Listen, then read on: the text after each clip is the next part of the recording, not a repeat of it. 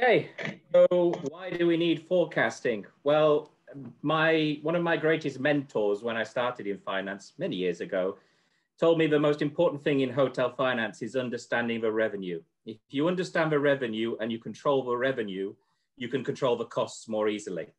So why forecasting? Well, first of all, any budget is probably out of date by the time you actually get it authorized these days. So they're good as a target, but they're not that good at actually giving you driving your business on a day-to-day basis. If a budget's too strict, then the team are running after it all the time. They get demotivated, and you lose that control over the impetus. And then if it's too easy, then you're demoralizing your staff all the time. So I always assimilate the budget to a roadmap. You go on a journey and you look at your roadmap when you start your journey. You say, I want to get to there, I'm going to use this route. But during the journey, you'll have accidents, works, all different things. You may even get lost. And so that's why you rely on the GPS to keep you on track of where you want to go. And for me, the forecast is the same thing. It helps you keep on track to your final destination as you're going through the year. It also obviously helps you control your costs. These days, you can't wait till the end of the month to see what your costs were. You have to be controlling them on a day-to-day basis, especially payroll, food costs, these big hefty costs in your business that actually are guided by the revenue. You need to be able to control them regularly. So forecasting for me is like a circle. You do a forecast, you see how it goes, you learn from it, you do a better forecast, and eventually you get better and better at the whole process. When to forecast? Well, normally I always used to forecast every 2 weeks for this month and the next month ahead, and have a rough idea for the 3 months further, just so that I could control cash flow, etc. But in these stark times, it's probably every day and every week that you're actually looking at the forecast, seeing where things are going and modeling it to try and get a better idea of where your costs need to go day by day. But whatever you do, always make sure you encourage your team to participate in the forecast, because that way they'll buy into it and you'll get more motivation from them to actually achieve that budget. So also, if you're forecasting, it's better to do it day by day, because some companies, they do it just a month at a time. Well, if you're forecasting one particular month once a year, you're not really going to get good at it. Whereas if you're forecasting particular days of a week constantly, you will slowly get better and better at that process, and you'll be able to tie down much better your whole forecast. And also, if you just do a month and then divide it by 30, then all you'll have is 30 differences. Whereas if you start to forecast day by day, slowly you'll get better and better at it. And there will be 1 or 2 days that actually give you a difference. And they're the days you need to concentrate on. What happened that day? Was an extra event you hadn't forecast for? Did it rain and you didn't get that many clients in? What happened to make that? And how can you make sure that next time that happens, you can improve your business, or you can deal with it, yeah, to make sure that you're always maximizing your revenue options. So also, if you've got bank holidays, for example, if you've got a weekend, an extra weekend in a month, that totally changes your month's forecast, because you may have good weekends. If you're not doing a forecast day by day, you might miss that, and you might throw out what you're expecting to forecast for a particular month. But as you go, you keep forecasting and keep forecasting, you'll hopefully get better and better at it. So obviously, like I said, the main point for me of forecasting on a daily basis is that then you can push that into some kind of payroll system to know exactly how many staff you need each day, how much cost you're generating each day. It's a good idea in these payroll systems. You know what your sales are every day. If you see your overspending at the beginning of a week, you've got that possibility to pull it back by perhaps reducing a waiter at the end of a month, at the end of a week or whatever. But if you don't actually have clear idea of where your sales are on a day-to-day basis, it's not as easy to do that. So forecasts, I always link my forecasts to my daily revenue report.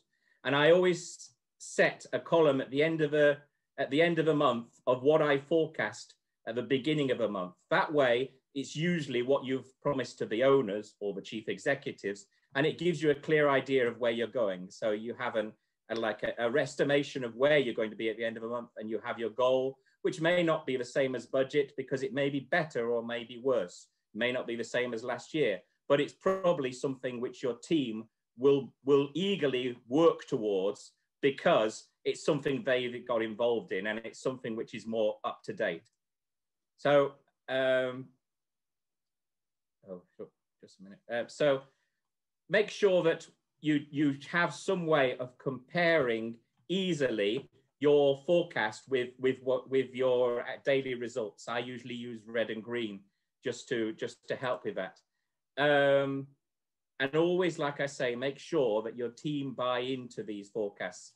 I quite often will adjust my forecast on a day to be slightly more accessible, make a song and dance of it when they actually achieve that forecast. And that way, they'll be more intrigued, the staff will be more in line to actually try and achieve that forecast every day, because they can see something good coming from it. So obviously, when you're building the forecast, you can't just pluck a figure out of the air and say, oh, I think I'll have an occupancy of 50 next week. You have to base your forecast on solid results. I always find a PMS system will have some way of pulling out the on the books figures but in an Excel format. And there are simple formulas that you can then add those on the books figures into whatever format of forecast you have. And always have on the books plus your pickup. I usually copy the previous on the book figures up at the top of my forecast so I can have an idea of what the room pickup has been over the last week or 2 weeks, just to give me an idea of how the business is going as well. Some people have complicated revenue systems, but if you haven't got that level of technology, then it's an easy way of at least tracking how your pickup is going. And always make sure that your pickup average rate is in line with what you're selling at for that sort of period, because you may have a lower rate on your books because you've sold in advance and now you're selling at a higher rate, and it gives you a better idea of where your revenue is going to come to. So like I say, keep trying at the forecasting, keep revising your forecasting, because as you do that, you'll get better and better at it, and that way you'll have a much better idea of how your business is going, and you'll be able to plan more easily, and you'll be able to introduce more actions to try and rectify what you're expecting. When it comes to F&B, always make sure you use KPIs. So you can estimate how many sleepers you'll have from the rooms you're expecting, or you should know your F&B capture rates. You should have an idea of how many residents you have each day how many non-residents you have each day of a week. And you should have an idea of your average spends, food and drink. And you put that together in your forecast, and it'll give you a much stronger idea of where you're expecting to be on each day of the week and in each area of your business. So a forecast gives you greater comparison to identify gains and losses. And also it gives you can also even possibly flex it by the market segment. In some businesses, based on whether it's conference business, leisure business, or corporate business, I've been able to flex the number of guests I'm expecting to come down to dinner, coming to breakfast. So it depends how much information you have as to how complex you can make your forecast. But more importantly, you need to study those differences, figure out why things changed, and that's why you need more detail in your statistics. It might be that the reason you were low that day is because you had less diners from your residents. Why did you have less resident diners? Or you had less outside diners. Was it because it was raining? And those will give you an idea for future of how to try and adjust your forecast to bear those things in mind, or how to do promotions to try and improve those days. And if you don't have that data, it's a case of starting now, because the sooner you start to collect the data on the KPIs, the number of covers, the number of non-resident covers, the number of spa treatments you do, all this information, the sooner you start to collect it, the sooner you can start to build more reliable budgets and forecasts. And obviously your forecast now, as you go forward, will help to build a better budget for the future, because you'll be building on more solid ground. So always very important. So I said before, revenue reports. Why have the daily revenue report? Well, before I mentioned about having the GPS, but the GPS works on the scenario. You know where you are when it tells you where you need to go. That's what the daily report is really for me. It's something that tells me where I am to help me guide to where I'm going. So why do we use a daily report? We use it to inform our team about what the business has been, where we've had successes, where we've had failures. It also use it to plan ahead. If we know moving forward, we've got gaps in our business, we can try to do promotions to stimulate those and fill those gaps. Or we can plan our payroll to make sure we don't overspend on those periods of time. And finally, we can use it to motivate. I mean, there's nothing wrong with when the staff achieve their forecast, telling them, yes, we've done it, congratulations, having a celebration, having an extra pudding on, a better pudding on in the staff canteen, simple things like that. But it just helps to motivate the team to know that there's something good about getting forecast. What format should a report take? Well, in my time, I've seen all sorts. I've seen very basic sort of three-liners of a couple of figures. I've seen fancy ones where you have graphs and pie charts and this and the other, and it almost helps. It's almost so colorful, but you don't actually realize what's going on. And then there's the odd one I've seen where literally that's a Bible of 15 pages and nobody ever gets past the first page anyway. So I always tend to stick to 2 pages, a brief outlining page and then a more detailed page that the management will want to look into in more detail. And on my front page, I will always make sure I have the top where I have the big headline figures, food, drink, leisure, the key statistics for occupancy, and then going down. Sorry. So the main important thing, like I say, is the daily figures.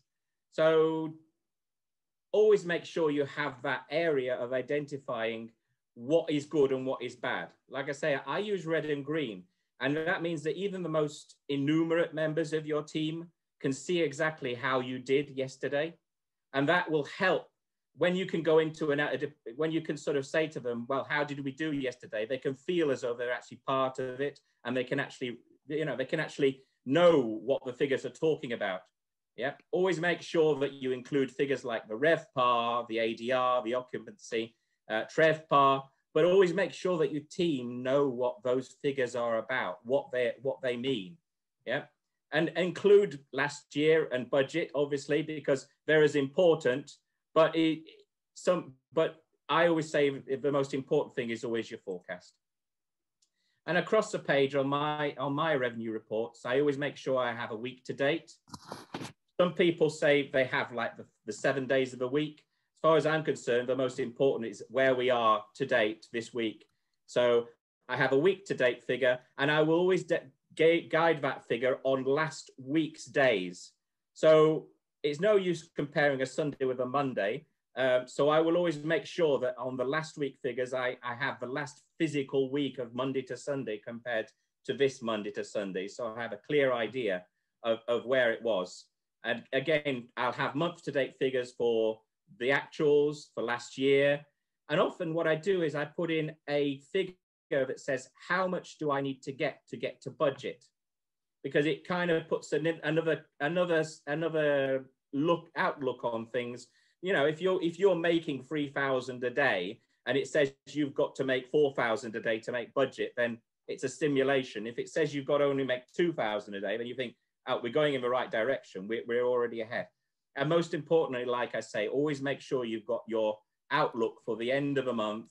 You've got your forecasted outlook with your actuals included, the forecast of where you said you'd be at the beginning of the month last year, and budget.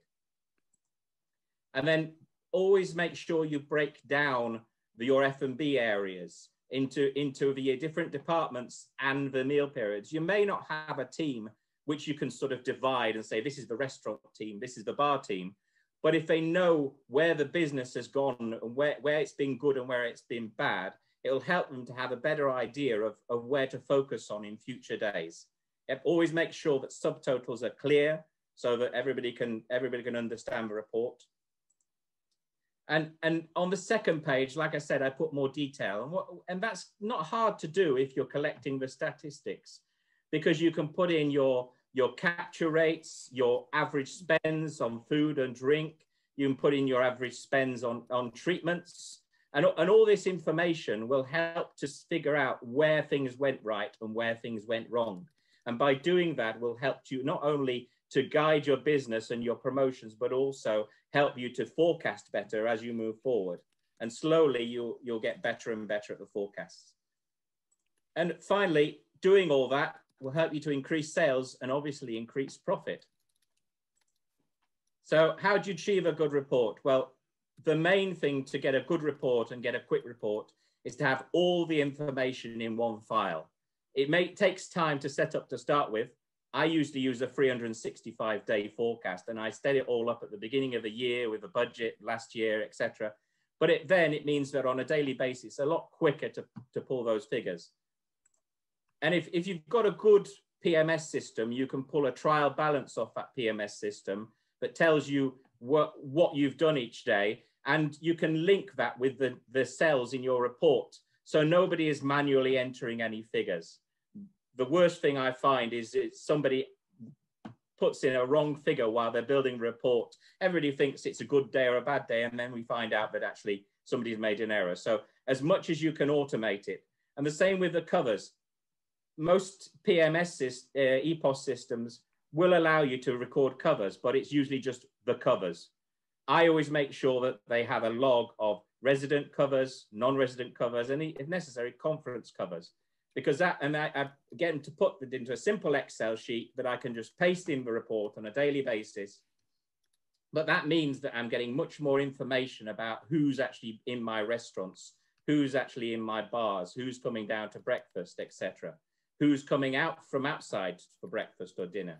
And if you've got a booking system, usually you can work out ways of doing this. If you have walk-ins, you always make sure you mark that they're either the residents or non-residents. And you just make sure if everybody who's in the restaurant has gone through your booking system, and you can mark it easily at the end of the shift and just make a summary and say, right, so many, so many, so many, and that's it.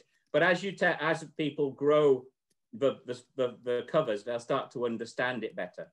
I mean, the number of times I've seen 22 covers order 2 main courses from a POS system. It's quite strange, really, but that 22 instead of 2 will throw out all your figures. So unfortunately, I haven't found a system which records covers better than your own team.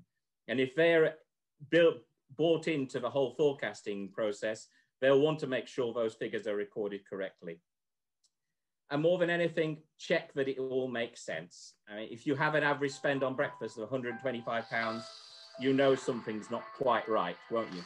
But make sure your team are checking those on a daily basis. And who do I usually get to do the report? Well, I usually get reception to do it because they're there 7 days a week, so they can do it every day to make sure that figure comes out. They often are more numerical than possibly other operational members of staff. You don't have to have people in the office doing that job. They know when they've run the day end, so they know when they can do the report. And it also increases their awareness of the business. And as they increase their awareness of the business, they'll learn where the anomalies are within the business, and they'll look at it and say, well, that looks wrong. And if it is wrong, or as in the business was bad that day, they'll learn to be able to say, oh, actually, because we had a bad day, because this, and the other. And you will develop those people into real revenue managers, as it were, because they'll start to understand the business, and and they'll start to understand how their part of the business can help to increase the rest of it, how they can recommend the restaurant, how them recommending spa treatments can actually increase the business. And so it all comes round to it. I always make sure when I send out my reports, I send out a copy in PDF so the managers can read it easily. Nothing worse than getting an Excel document on your mobile and trying to figure out what it says. And if you've got a PDF, even the people who have not got good sight can always blow it up nice and big and actually see the figures. So I always make sure there's a PDF goes out to the managers, and then I always make sure there's a copy printed and put on the back in the notice board, a back of house, because that way the whole team is part of the process. The whole team understands where you've gone.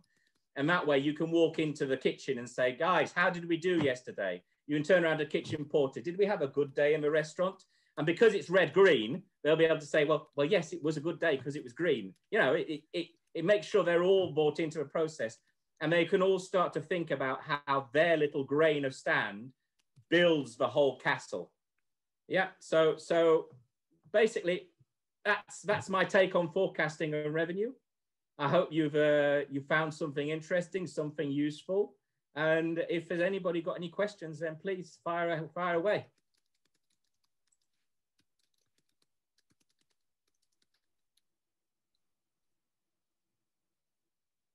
Anybody? Sorry, we do have a question from Julian. Julian, do you want to read your question out, or are you? Yeah, sure. Happy to do so. So, Robin, I mean, forecasting is clearly a skill, without a doubt, and you know, even taking that all the way back to daily budgeting, which not many places do, but there's a hugely positive reason for doing it, because it helps in that forecasting piece. But there are going to be properties that are going to have lost financial controllers. There are going to be properties which need closer financial management. Is there scope to move to an off-site service? Is there scope to kind of, you know, bring in third parties like you? And how would that work? Well, yeah, the skills aren't in-house.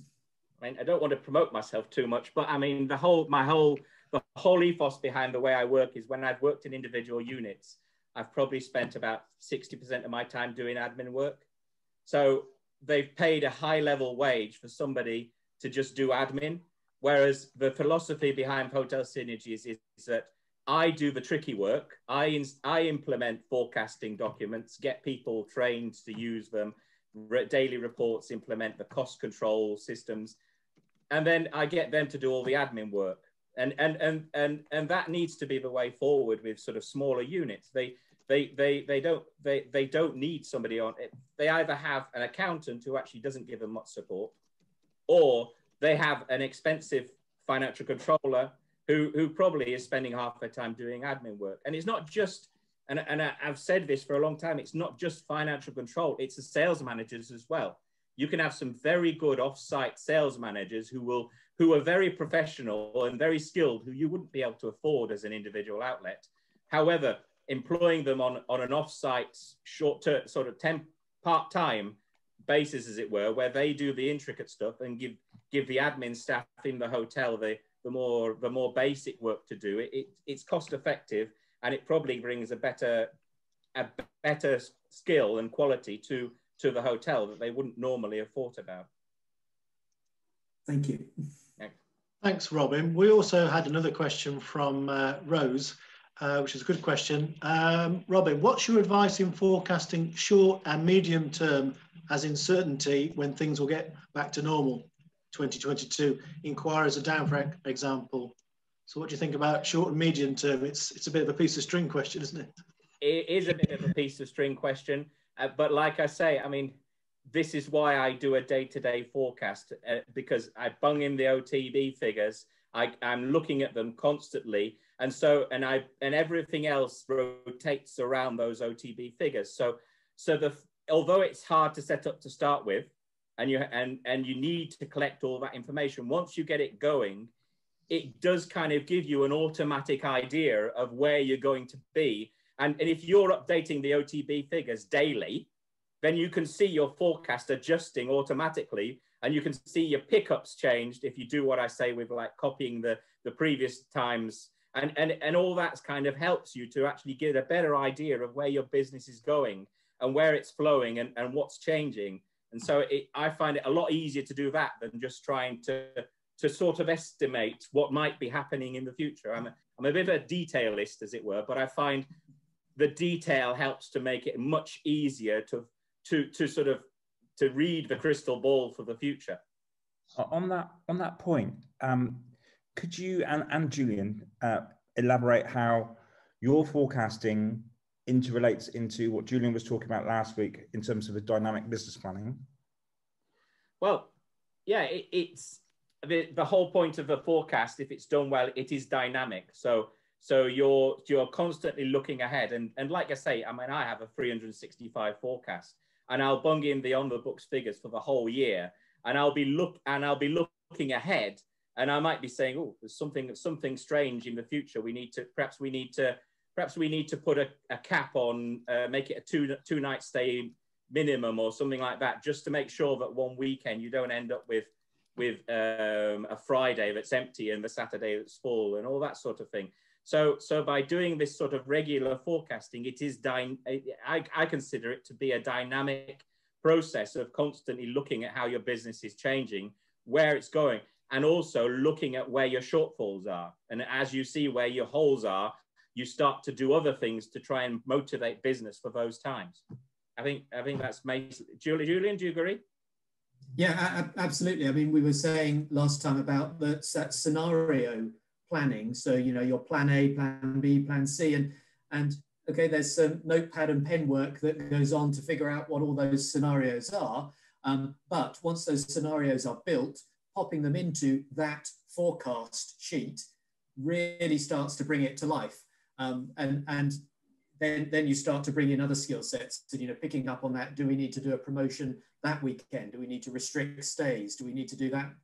All of those technical things that come in, that's where you start to bring in the other parties that will influence that. And I know that we've got Sarah speaking on revenue management in a short while, a few weeks as well. And so it's that you start to flag up those holes. Where are those holes? Right. Who do we need? What do we need? Where's the skill sets to have a damn good go at plugging those gaps? Yeah. Thank you, Gary. Can I just ask, what's your advice on working out pickup at the moment? I'm working with a venue, and we're looking at scenarios and things like that, but it's hard.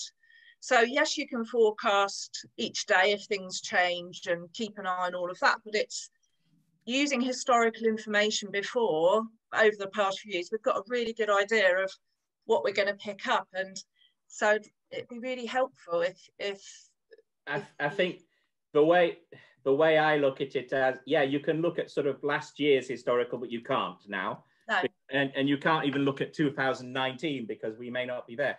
But if you're looking at it on a regular basis, your historical is last week. It gets to that stage of things where if you're regularly looking at your forecast, you're regularly checking your OTB and how much you've picked up, and you're saying, wow, that weekend suddenly picked up, this day suddenly picked up. It's much easier to actually start to think, well, I can see a trend here. You know, I can see that actually it's growing quicker than I expected, or it's growing slower than I expected.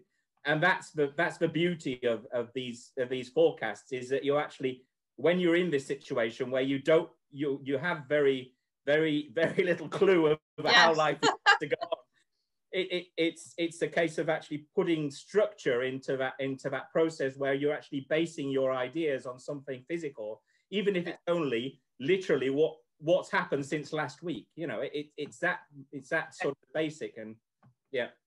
Thank you. That's great. Thanks, Robin.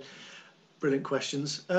Just to say thank you for those that joined us after we'd started. That was Robin from Hotel Synergies. I think we need to move on because we're quite aware that 11 o'clock we said we'd finish, and we've got another superstar performance coming through now from Claire from Venue Quiz. She's going to talk to us about knowing your knowing and understanding your market. She's got various hats on, so that's quite interesting. But again, obviously, if you've got further questions, you want to take it further, then please do speak to obviously Robin, Claire, etc. Anybody around the screen later. We've got contact details, so please do that. It's just that we wanted to try and keep it to an hour. Unless we get paid any more, then obviously we'll go into extra time. That's absolutely fine.